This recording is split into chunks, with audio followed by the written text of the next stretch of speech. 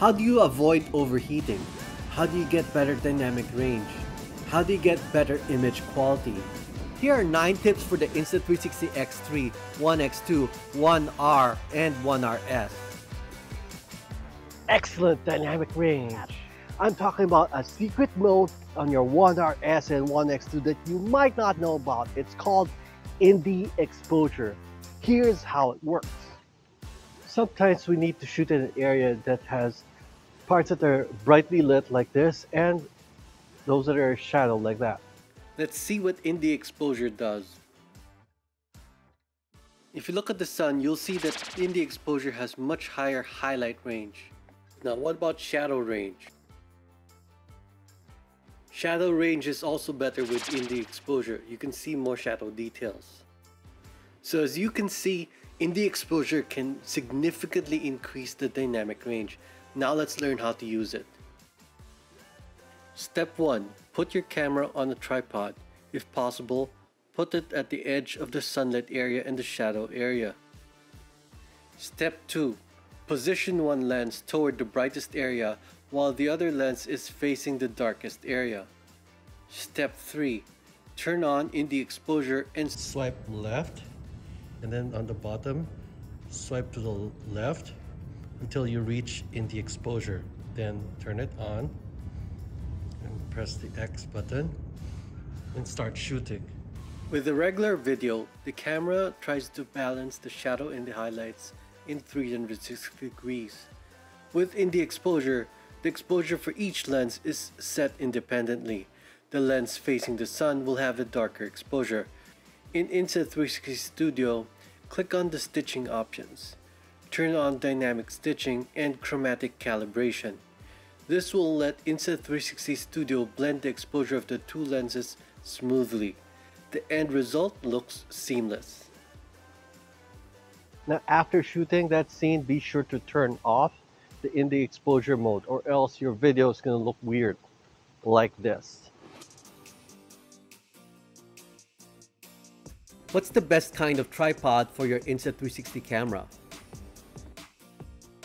So you know that the One RS is a little bit heavier than the One X2 and other 360 cameras, especially the 1-inch 360. So let me show you the tripod that I use.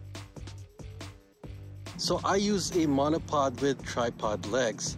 The tripod legs act as a counterweight, so it helps relieve the stress on my wrist when I'm using a heavier 360 camera. But the most significant benefit of this kind of tripod is that it lets me get a greater variety of shots by shooting the same scene in different ways. So here I set the tripod down to shoot from a fixed vantage point. Then I reshoot the same scene, this time carrying the tripod for a closer view. During editing, I can blend the two shots seamlessly. It looks more dynamic than shooting from the same perspective all the time. For more tips like this, hit like and subscribe. How to avoid overheating. So here are 3 tips to avoid overheating. Number 1, if possible, use the 6K 24 FPS mode. When I use the 6K 30 FPS mode, the maximum recording time I get is around 20 minutes. Whereas with the 6K 24 FPS, I can record for 1 hour without overheating. Second, you'll want to use a faster microSD card. Slower microSD cards will cause your core mod to heat up faster. The one that I like to use is the SanDisk Extreme Pro, but you can also use SanDisk Extreme Ultra, I think. It's the red and gold one. Third, you should also use your One RS to format your microSD card. That's because your One RS will add a file there that will somehow magically make it record faster. Now if your One RS is still overheating, here's the ultimate solution. Use what I call the Mad Max mod. Just attach a heat sink to the side of your One RS with thermal tape. See links in the description. One of my favorite features of Insta360 cameras is the GPS overlay on Insta360 stats. Step 1. Connect your camera to the Insta360 app and press the camera button. Step 2. Tap on the 3 dots in the upper right corner and turn on GPS. Start recording.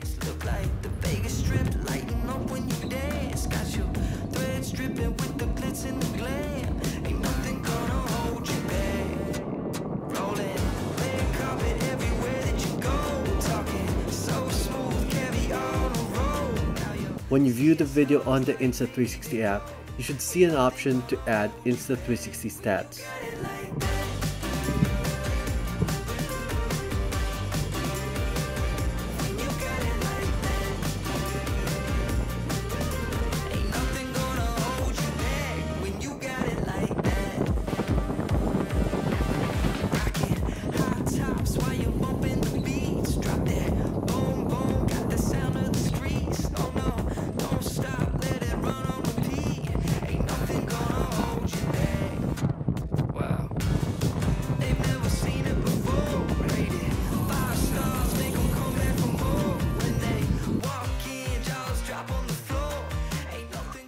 Alright, so how do you get great video quality? So here are 3 tips for getting better video quality. Number 1, change the default sharpness. The default sharpness is on very high. You need to change it to either low or medium. Second, in the profile, you need to change it from the default vivid to standard. Or if you prefer to grade your video yourself, you can change it to log mode. Third, pay attention to the lighting. Try to have the sun at around 45 degrees to your subject. What about backlit shots? You can kind of sometimes experiment with shots like this, where I'm just at the edge of the shadow and the sunlight. So take a look at the shadow there. As long as my profile is in the shadow, then there's going to be this cool like rim light effect. So you could experiment with that too.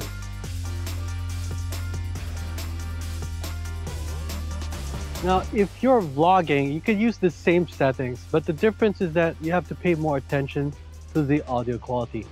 Audiences will forgive bad video, like shaky video or videos that's too dark or too bright, but they won't forgive bad audio.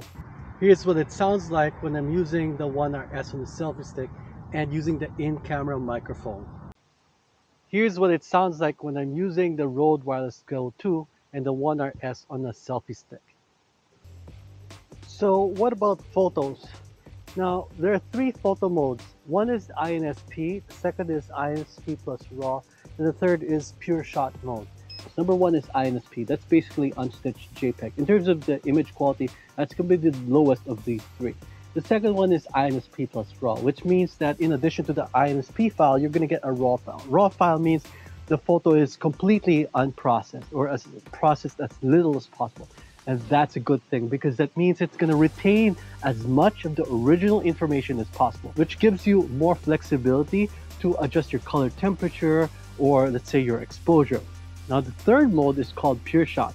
Pure shot is basically just raw mode, but in addition, Insta360 uses its AI algorithm to edit your photo automatically. Now when I'm shooting, I found that when I shoot in pure shot mode, it takes a longer time to save the file. So usually I use INSP plus RAW. And that's okay, because when you're in Insta360 Studio, if you load your shot in RAW mode, it's still gonna apply pure shot anyway.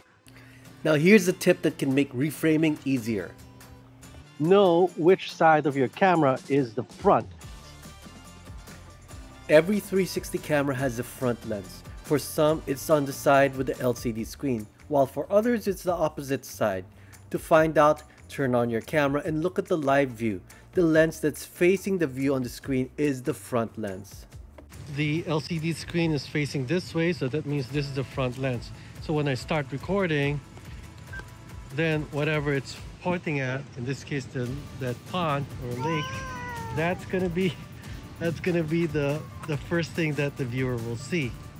Now if I stop recording and then I turn this around, face the other way, now whatever is on this side, that's going to be the first thing that the viewer will see.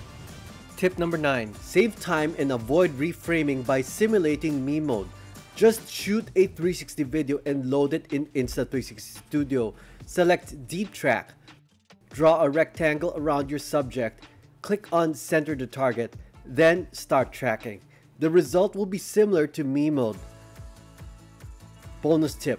Adjust the FOV by clicking on this yellow bar, then adjust the distortion control and the FOV. Bonus tip 2. If you want to put the subject outside the middle, such as for the rule of thirds, Just export the video with a 2.35:1 aspect ratio. When you import the clip into a 16:9 video, you can move the subject off center.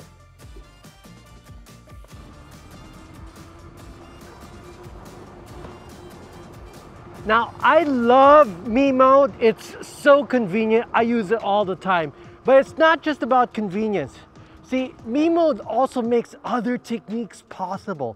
So what am I talking about? So for example, you can shoot even with damaged lenses on both lenses. Now, I've got a tutorial that shows you exactly how to do that. I made that video for the Insta360 X3, but now that you know how to use Me Mode even with other Insta360 cameras, now you can check out the tutorial too.